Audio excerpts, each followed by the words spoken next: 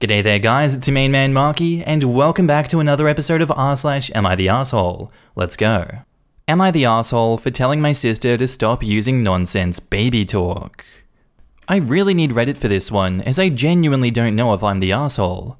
Throw away, as my sister has Reddit, all fake names.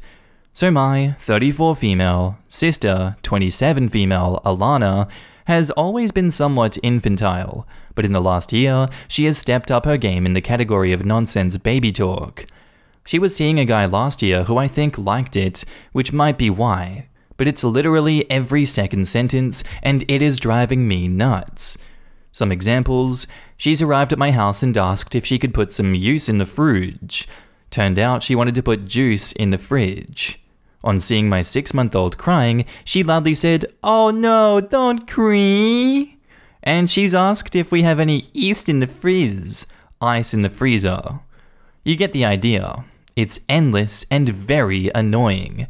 My older sister, 35 female, Estee, and I have chosen to combat this by pretending we don't know what she means until she says it correctly. My mum does nothing about it, as Alana is the youngest and always babied a bit.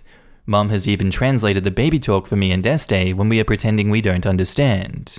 Anyway, yesterday Alana was at my house for my birthday, and the baby talk was dialed up to 100.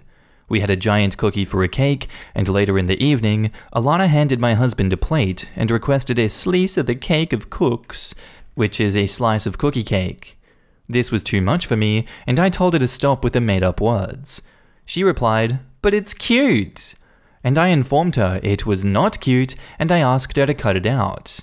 She refused and told me, "I can do whatever I want, and nobody can tell me what to do," or something along those lines, to which my mum agreed. I then said that she had to make sure not to use the nonsense words in front of my 6-month-old, as I wanted her learning the right words, which was really just an excuse to stop her from doing it. Alana pointed out that Estee made used-up words with her 2-year-old. Estee says tumma instead of tummy, but that's the only one she could think of. I said that what Estee does with her daughter is irrelevant because I'm the one asking Alana to stop. That bit might not be relevant, but I'm adding it for full transparency. When my husband reappeared with a cake, I refused to let Alana have it until she asked for it properly. She gave me a death glare, but did ask properly, albeit sulkily. My am I the asshole is twofold here. Was I the asshole to withhold the cake until she asked for it like a grown-up? And was I the asshole for telling her to stop talking nonsense in the first place? She is, after all, a fully grown adult who can do what she likes, but I honestly can't tell you how irritating it is to hear nonsense talk all the time from a 27-year-old woman, and she had dialed it up to 11 for some reason. My mum agreed with Alana, obviously. Estee wasn't there, but agreed with me when she was told what happened, as did my husband. I'd love to put my foot down and tell her to cut it out every time, but I need the judgment on Reddit for this, as I don't know if I'm blinded by my unreasonableness by how annoying it is. And now in the comments, not the asshole. I haven't even met your sister, and I just need her to stop so badly. OP replies with a crying laughing emoji. Okay, so I use made-up words a lot. Like, I use words for things that they weren't really meant for. I call my wireless earbuds Pokeball, for example, just cause it's round. Or I call my siblings as hot dogs, but I only do it when I'm extremely bored or sad, just as a little mood lifter for myself and nobody cares. That said, I wouldn't be able to stand your sister. Not for a single day. Her way of speaking is definitely not cute when used as constantly as you say. At most, it should be exclusively used as dumb slang for texting. Not the asshole. It's not cute, it's weird and annoying as all get out. You're not wrong to point out it's ridiculous and ask her to stop. I would also be ignoring it and not responding when she uses baby talk until she uses actual words. But I also hold hope that if she's around your children, as your children get older, they're going to say things. Kids don't hold back at all. It's not even baby talk? Mixing up vowel sounds is not part of a typical child language development. It's just weird. And OP replies, "That's what my husband said. It's just nonsense really, isn't it?" It really is. I have 2 little kids and none of what you're describing are baby and toddler speech patterns. She has found her own brand of weird, and it's the actual least cute thing imaginable. Not the arsehole. Just tell her, I have no idea what you're talking about. Every single time. Because if what you are typing is an accurate representation of what she's saying, I have no idea how she expects anyone else to pass any of that. And OP says, this is largely how we've chosen to combat it. It seems to have made her double down. I think because she thinks that we're in the wrong and she's standing up for herself. The doubling down is something called an extinction burst. It is her resisting the boundary you're setting in hopes that you'll give up. The tactic of saying you don't understand over and over and over again is exhausting, but it's absolutely going to work if you stand firm. Do not engage unless she asks in adult language. And back up to the post, there is an edit update. Thanks for all the comments. I am trying to read through them on and off while looking after my daughter, and some of them are really making me laugh. To answer a few questions, yes, I've addressed this with her before, as has Este.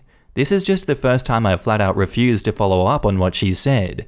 She's pulled the, but you do it with your daughter card on Este before too, so clearly she thinks that's a good argument. The only people present were me, my mum, Alana, and my husband. It was just a low-key thing, so no big crowd. Este and her husband joined later via Zoom. We played Joke Boat on Jackbox and I came 5th. Alana is generally very sweet and fun, but definitely immature and can be super annoying. This gets on my last nerve very quickly, and I can be hard on her. Hence my am I the asshole. Usually my husband is good at pointing out if I'm being harsh, but he was totally on my side here. Yes, I used the Haim sisters' names on purpose, and yes, I'm smug I get to be Danielle. Anyway, my mum just came over and I spoke to her. She agreed very quickly that it's annoying AF, but said that Alana is working on standing up for herself, and my mum wanted to support that. I was like, sure, but pick your battles. My mum agreed and said that she'll talk to her about it when it's just them, as she thought that agreeing with them in the moment would have made Alana defensive and she wouldn't have listened, which is probably true. I mentioned that some commenters had said about it being my house and me being able to ask her to stop, and she agreed with this and reiterated that she would talk to Alana. That's all I have for now. I'm going to talk to Este, and I think we're going to go for the talk to her seriously, treat her like an adult approach, and try to be a bit kinder about it. Thanks again for the comments. Este and I are feeling very vindicated. And now with the actual update. As I said before, Este and I feel incredibly vindicated by the judgment and the comments in general, as we are always being told by our mum not to be hard on poor Alana. It's got to the point where we don't rip into her like we do each other, which is a shame as we are English and our primary love language is insults and sarcasm. Anyway, I digress. I got my chance to confront Alana on Saturday evening when Alana and my mum came over for another round of Jackbox, and Alana asked me if I liked her new jump. I replied, "Your what?" And she leveled with me a slightly smug, unblinking stare. My mum jumps in and tells me she means her jumper, and Alana interrupts her, saying, "She knows what I mean. I can say jump if I like." Clearly, she has decided to double down, but I had my Reddit voices in my ear, and I was prepared. I asked her to stop talking in nonsense words, and she told me that it's a thing that all millennials do, and I needed to get over it, and said that I do it too, and gave Prosec as an example. Prosecco. I disagreed, then told her that I'd been Googling it. Translation, I've asked a bunch of Redditors, and that it had made me wonder if she was doing it as a reaction to no longer being the youngest in the family. She was very affronted by this, telling me she had been doing it way longer than the arrival of the kids. I said that she had been doing it much more recently. My mum agreed with me. Alana looked livid at this and kept spluttering that it wasn't the case. I then said that in my Google research I'd read that it could be a comfort for anxiety and asked her if this is what it was. She seemed very annoyed about my trying to diagnose her or make it into an issue. In my opinion, she was trying to be cute and funny, and I was ruining it with my concern for her well-being. She told me that I was very weird for thinking that it's a big deal and for Googling it, and I said that I was doing this because she's far too old to be talking like a Yoda baby. I then said that if it wasn't a reaction to anxiety, could she please stop, because it annoys me a lot and I don't want to be annoyed when I hang out with her. Full props to Reddit for my phrasing here. She stared at me in silence for a good 20 seconds. I could see her brain whirring as she tried to calculate a reason to say no, but in the end, my mum quietly interjected with, "That's a reasonable request, isn't it?" And Alana gave a hefty, defeated sigh and said fine. I said thank you, and we swiftly moved on. I'm hopeful that that's the end of it. I'm so glad that I turned to Reddit for this one, as all the advice worked perfectly, and I'm going to try and keep it in mind with all my interactions with Alana going forward. And now in the comments, I'm laughing here. Just the mental image of her sitting there trying to figure out a way of continuing this asshattery while not proclaiming that she's in need of therapy. As a millennial, born in 1989, I can assure you that I don't baby talk, and I feel slightly offended at the suggestion that we all do it. But ripping into my younger brother and sister with sarcasm and insults, I fully intend. It's definitely our English love language. Our next post is titled, "Would I be the asshole for saying no to my boyfriend's dream apartment?" So me, female 22, and my boyfriend, male 22, are moving in together. We have been apartment hunting this week and found a couple suitable options. There is one apartment I really like, APT1, that is around 110 meters squared, and rent would be around $1,400. This apartment is located in a nice neighborhood around 10 blocks from my parents' house. I like this apartment because the price is good for the size and location, and it's also quite pretty. My boyfriend, however, prefers another apartment, APT2, that is around 140 meters squared, and rent is around $1,600. The apartment is in the dead center of the city we live in, and literally next door to his parents' house. As in, if we sit at the balcony and look to the right, we can see and talk to his parents in their own balcony. My issue with APT2 is that it's not very nice looking on the inside. It's an older building, so the tiles in the kitchen and bathrooms are very outdated and worn. It comes with some furniture even my grandma would have gotten rid of already. The kitchen is all mismatched, as if it was fixed by someone who took apart another kitchen and reused the parts. It's overall not a nice looking apartment, and for me to be happy in it, I would need to change pretty much everything. I'm an interior designer. The look of my own apartment is important to me, but that would also be quite expensive to do, and there are certain things that we wouldn't be able to change because it's a rental, and the owner would not allow it. But my boyfriend still really wants it because it's very center of the city, close to where he does language classes and a big supermarket that he likes to shop at, and APT1 would be around 1 or 2 kilometers away from these things. He uses his mum's car, but she said that he can't take it if he moves out, even if she does not drive. APT1 is not available for visitation yet, and APT2 needs to be rented today or tomorrow. I need an answer soon, and I'm afraid I'm being unreasonable if I say no. And now in the comments, is it actually his dream apartment, or is the location just useful? If I was 22 again moving in with my girlfriend, there is no way in hell I'd want my parents close enough to hear us swinging from the chandeliers. And OP says, it is definitely more the location for him, but he does like the size of the apartment as well and doesn't care how it looks like. I don't think they would be able to hear us from their house, and we aren't exactly swinging from the chandelier people, but point taken. My suggestion would be to start looking for apartment 3, no assholes here. Especially as they haven't even seen the other apartment in person. Pictures can be deceiving. Not the asshole. I would veto it purely on the fact that he's right next to his parents. It needs to be a clean break for both of you to really mature properly, like getting your own car. Is there nothing in the middle that's viable? And OP replies, we tried looking for other options in that region, but they end up being either too small or too expensive. Both these options we have are rare finds. Honestly, I would say to hold off and wait for your apartment. You already know you're going to dislike living there. You both should agree on that place. No assholes here. But you do know he has the right to say no to the apartment you want too, right?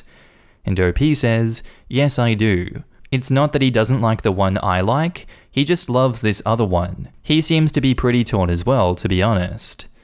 If the apartment was prettier, would you be okay with it? If the apartment looked the same but the parents weren't so close, would you be okay with it?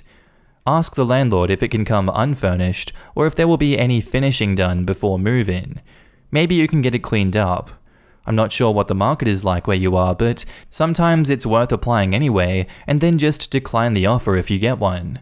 I'm going no assholes here. And now onto the update.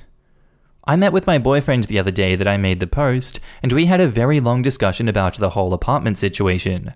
By the end of it, we decided to go with apartment 1. I must point out at this point, we had not seen any of the apartment in person, only through pictures.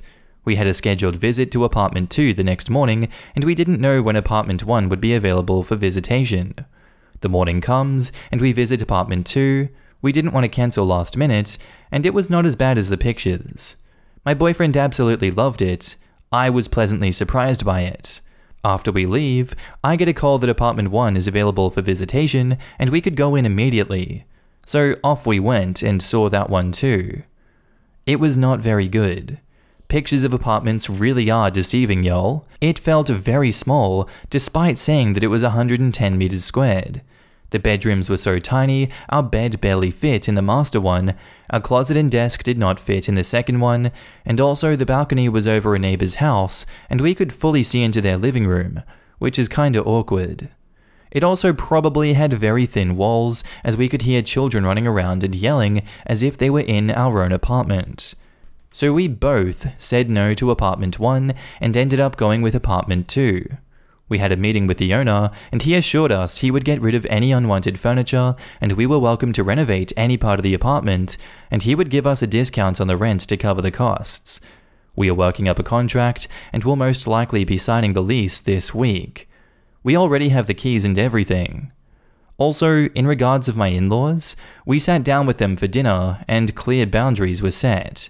We will be covering the part of the balcony that overlooks theirs, they will not be getting a copy of our keys, and they are not to expect visits from us too often.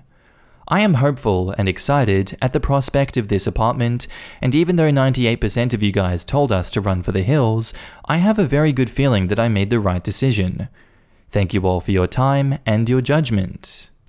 And now in the comments, thanks for the update. It always amazes me how different a property is in person from advertised pictures. Enjoy your new home. And OP says, it really is different. Never again trusting pictures like that, and thank you. I was in property sales for a while. Nobody ever attaches unflattering photos to the ad because it defeats the purpose. You want it to generate traffic and hopefully a sale or lease, so you always highlight the best features and qualities. Why provide photos of the chalk outlines on the floor and chocolate milk stains on the walls and ceilings when you can instead provide photos of the views or the amenities that are nearby? Glad it worked out, OP. Look forward to, am I the asshole for being annoyed my boyfriend's parents are always in my apartment? And OP replies, hopefully I won't have to do that. Sounds like the solution was worked out in the best way possible and you both ended up happy. A lot of people on Reddit seem to hate in-laws and can't imagine a healthy family dynamic, so no surprise they were telling you to run. And OP says, I get along with mine better than I do with my own parents. I'm fully aware that I'm an exception though. Most people seem to not get along or like their in-laws. People who are happy don't post here. I have amazing in-laws. I never make posts about them. Who wants to hear about great people who babysit my kid, take us on vacation, and are really kind and thoughtful?